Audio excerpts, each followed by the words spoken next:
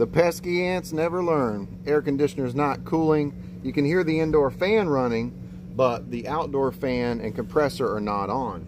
Now we got a call because our little plunger here is pulled in on our contactor. Meters on volts AC. Take and measure L1 and L2. And we should have voltage going in, do we? Line side, we got 246 volts. But on the load side, right here on top, what we got? 0. Now, are we sure the thermostat's on cooling? Well, let's see. Set your meter right here so we can see it. And then let's measure from one side of the coil of the contactor to the other. And we got 27 volts. But what is going on? Now, when I got here and I measured no voltage on the load side, but voltage on the line side with a call, I looked around. You can see this. Look at this. See that? What's been in here?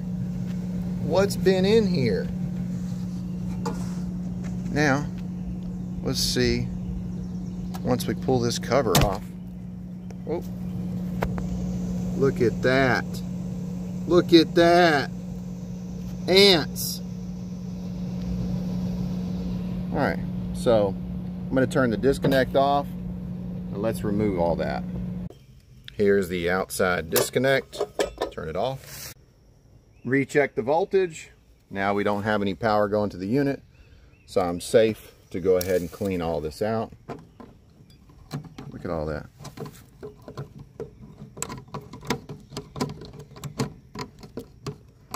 They were making a nice little habitation in there.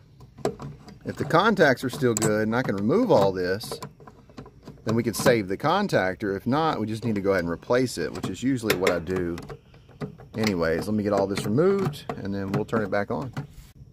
Got it cleaned out. The contacts, they don't look that bad.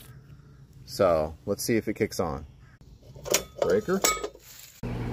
It's back on. Let's check out the load side now. Load side is 250. That's our output. Let's go ahead and check the input. See if it's the same, 250. So contactor's in pretty good shape. I've got another contactor though, so I can go ahead and replace this. Go check out my playlist, HVAC Tips for Technicians, so you can learn more about being a technician.